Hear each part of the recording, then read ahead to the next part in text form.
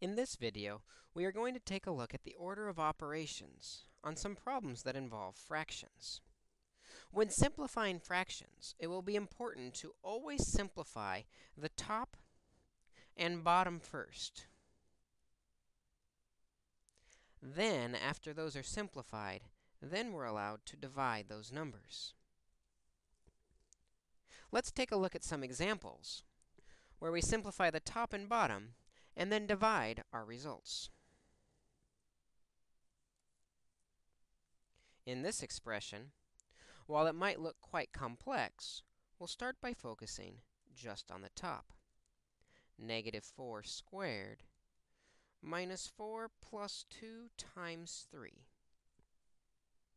As we know, the order of operations has us do parentheses first and the multiplication before the addition.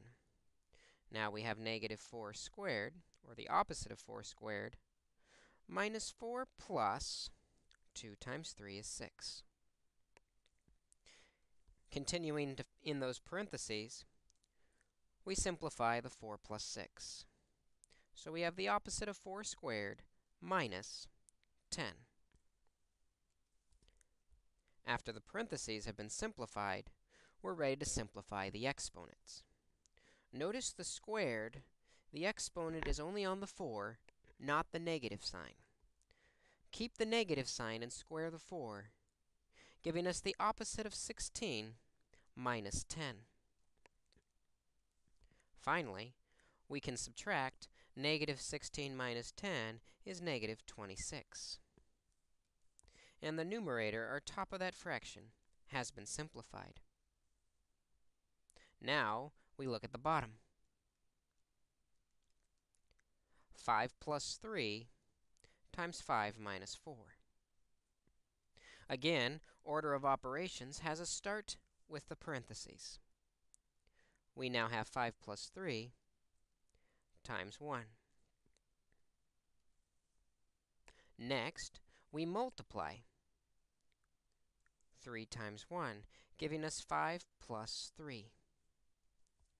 Finally, the addition and subtraction finishes the problem, giving us 8. Now that the top and bottom have been simplified, we're ready to divide those results. The top, or numerator, is negative 26. The bottom, or denominator, is 8.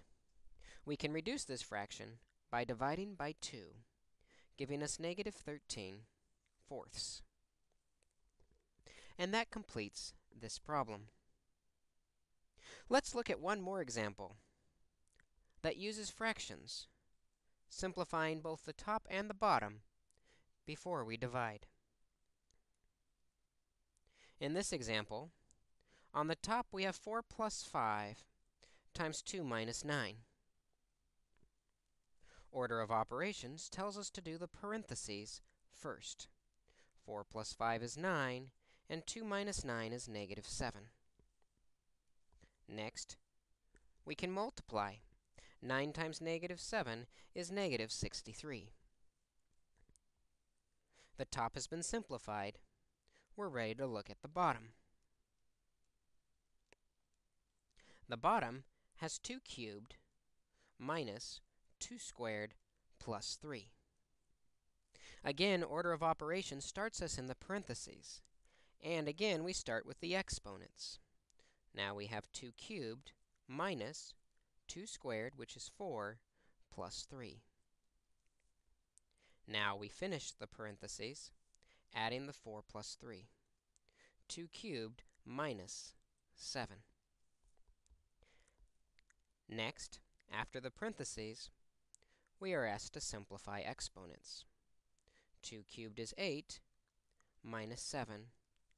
And finally, 8 minus 7 is 1. We have now simplified the numerator and the denominator. Once the top and bottom have been simplified, we're ready to divide. We have negative 63 over 1. When we divide, that's simply negative 63. And that completes our problem. When we simplify fractions on top and bottom, we can evaluate quickly.